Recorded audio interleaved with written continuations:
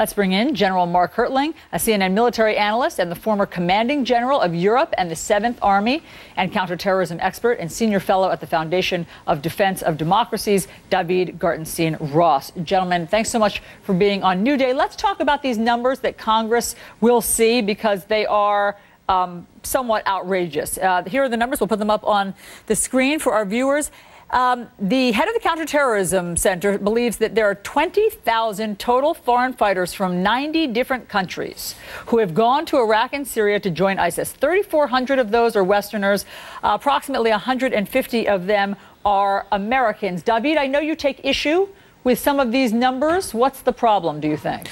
No, I don't really take issue with the numbers, actually. I was talking prior to the segment with a producer about certain jumps in numbers. And the point I made simply was that if the numbers increase by 1,000 over the course of a month, it isn't necessarily because you have 1,000 foreign fighters going that month, but rather it can be because a new national estimate, for example, came out from one of the relevant countries. But I think that the numbers are about as accurate as you'll get. There are some gaps in information because these guys are covert, but they're good numbers. Okay, that's good to know, because, General, it seems as though the numbers are a bit all over the map. For instance, the CIA, just at the end of 2014, said that they believed that ISIS was only 20,000 to 30,000 strong. So the fact that they would have that many foreign fighters does seem possibly inflated. Where are you on the numbers, General?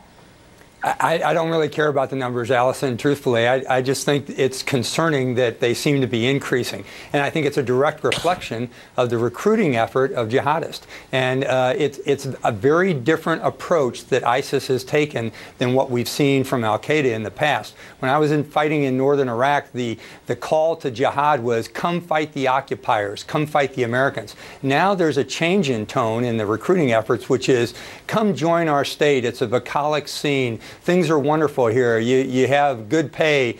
Sex is plentiful. We're fighting for a cause. It seems to appeal to the millennial generation of Arabs who want to be part of something bigger than themselves. And that's what's troubling to me. And you make a great point, General, but I just want to stick with you for 1 second, because don't we need to know an exact number of fighters for the coalition to effectively fight them? Well, again, this gets back to the body count discussion we had last week, Allison, about, how many are there, how many have we killed. It doesn't really matter if these are disorganized people, if they are coming to jihad for the first time. What's not considered in those numbers of 20,000 now being there, coming from different places, is how many have been defeated or killed within the last week at the same time. So there may be more coming in, but they've also gone into a cauldron of very intense combat. So yes, it's concerning. The numbers are important to get a feel for the analysis of your enemy, but there's more important things than just a straight up numbers. And we can talk about that all day long. And let's do that. In fact, let's talk about the ideology. David, I want to ask you, since that video was put out by ISIS, that hideous video of the Jordanian pilot being burned to death in a cage, has recruitment dropped off?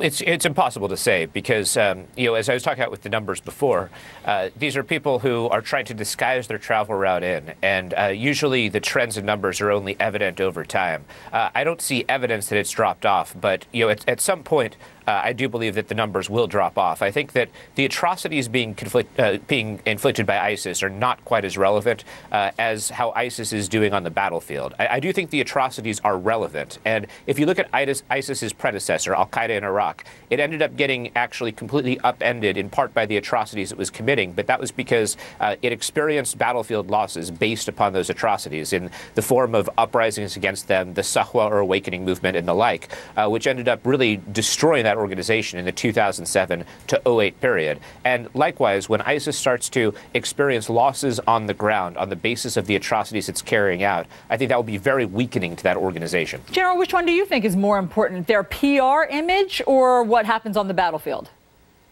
A little bit of both. And I think certainly when you talk about a campaign, Allison, you're talking about information operations.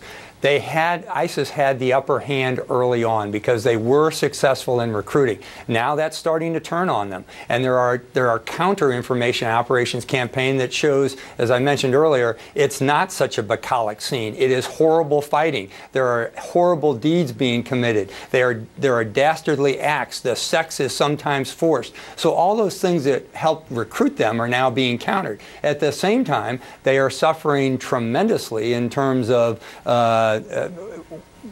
just actions on the battlefield, strategically, operationally, and tactically. So I think David is exactly right. They are going to implode a little bit, just like Al-Qaeda did, but at the same time, there is going to be a requirement to continue to push that implosion with combat operations. Okay, General Mark Hertling, David Gartenstein-Ross, thanks so much for all of the information. Nice to see you, gentlemen. Let's go over to Chris.